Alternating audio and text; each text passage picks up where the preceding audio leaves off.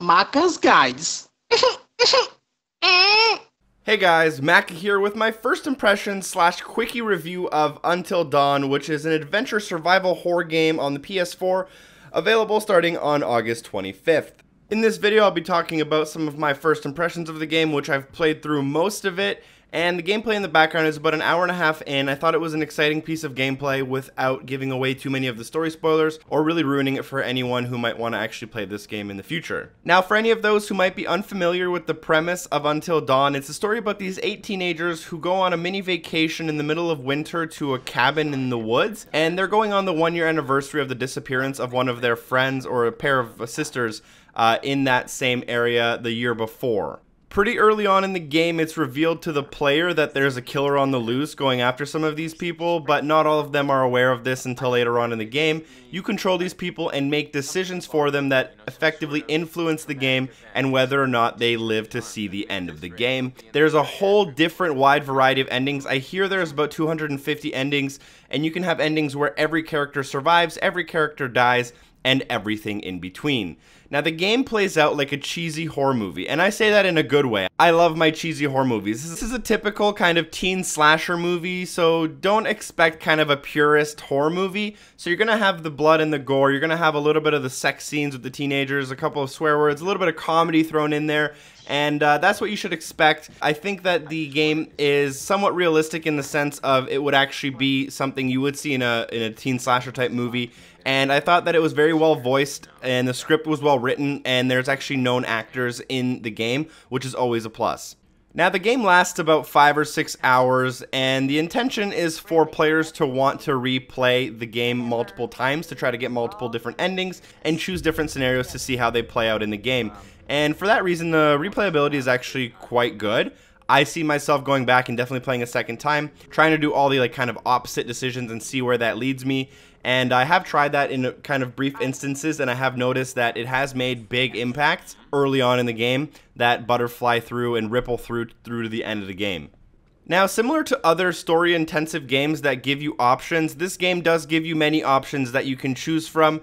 Some of them are as minor as choices in dialogue between 2 characters, and some of them are much more important, like which way you should go during a chase scene, and then that'll kind of determine whether or not one of your players might survive or die in the future. Now, in a lot of storytelling games, they give you the illusion of making decisions and choosing options, and sometimes you don't always feel as though what you chose actually affects the game.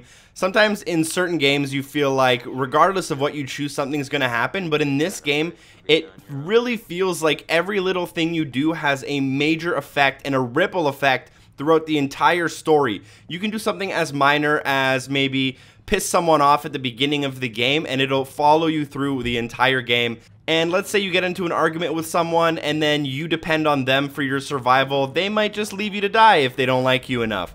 And that's pretty cool in my opinion. Every little thing you do makes a major impact, and it doesn't just give you the illusion of choice, which is a major plus in my book. Now, this game is rated M for mature, which it does deserve, and I'm glad that they went with it. Obviously, there's gore, sex references, curse words, and all of that, so it does give that teen slasher type feel like I was talking about in the beginning. Also, a lot of the kind of facial features and movements and even the graphics are like ultra realistic, which is really good, especially in the small instances where you talk to like your psychiatrist. Those are like super realistic. When you pick up objects and turn them around, also super realistic. Occasionally you have a little bit of a creepy face with jaded characters at times when it kind of zooms in and they're trying to make certain facial expressions. You get a little bit of like a weird smile and jagged edges on their faces, so that can be a little bit kind of take you at the experience a little bit at times. Now, the game is a very unique premise. It's a very unique game. There's a lot of mechanics in it that are quite unique, but it is kind of a minimalistic game if you kind of analyze it. It's more of a very sit back and choose your own adventure horror movie than it is an actual game. The gameplay consists of you kind of walking around, occasionally looking for clues, completing small objectives like turning on the generator or a furnace, and interacting with like QTEs, and then making decisions. So this is more of a storytelling game where you sit back and relax versus a heavy gameplay kind of game where you're, running around or doing quick movements to kind of dodge stuff. So you want to keep that in mind. It's not for everyone. The story does become just a little bit predictable in the middle at times, which is pretty standard for these kind of horror games, horror movies. But there are some good twists in there. So I've told you that the graphics are fantastic. I've told you that it's kind of like a choose-your-own-adventure horror movie. I told you that the scenarios are quite realistic with well-voiced actors. And it basically comes down to whether or not you enjoy horror movies and whether or not this is a good horror movie. Now, the game uses a lot of jump scares, which is unfortunate. I prefer getting scared through like slow atmospheric type things and situations in where you're maybe locked in a room with something that you don't like versus jump scares. The game has a good balance of them, but for people who don't like jump scares, there are quite a few of them in here. But there's also scenarios where you'll find your heart beating a little bit faster just because you're being chased, or maybe you're in an unpleasant scenario with one of your favorite characters. As you're playing the game, you'll also notice that there's certain characters that you tend to like more than other characters, and you'll notice that you're going to take actions to try to protect that character more than other characters, which is really good. It gives you that sense of fearing death of your favorite characters, and even if you don't get to save them, you can still kind of see how that plays out and then try to play it again and maybe save them the next time. Lastly, I wanted to point out that there are a few wonky camera angles, and that's because the game uses some fixed cameras at times to give it a more of a cinematic feel, and the camera angles sometimes lead to wonky controls.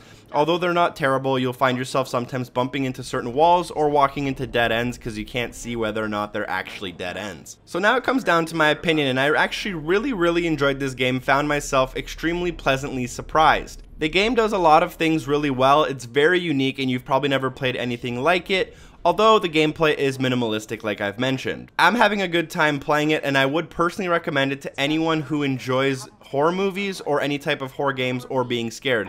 But then again, it's not for the faint of heart, as you'll probably find yourself uncomfortable playing this game. Otherwise, check it out. Thanks for watching, and hopefully I see you next time. Peace. Oh!